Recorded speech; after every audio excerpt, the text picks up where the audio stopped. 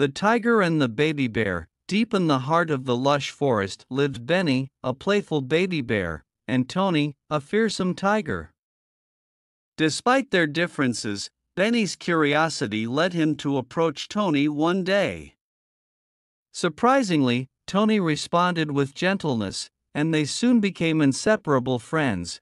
Their days were filled with laughter as they explored the forest together. However, one day, a hunter entered their realm. Benny, with his small size, managed to hide, but Tony's powerful presence made him an easy target.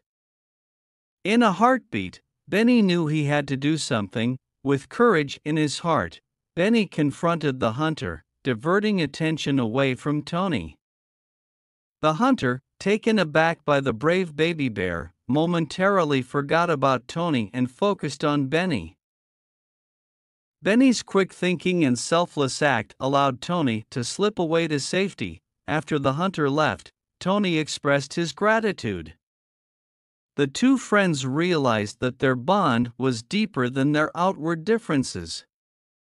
The forest echoed with the lesson learned that true friendship transcends appearances, and sometimes, the smallest among us can make the biggest impact.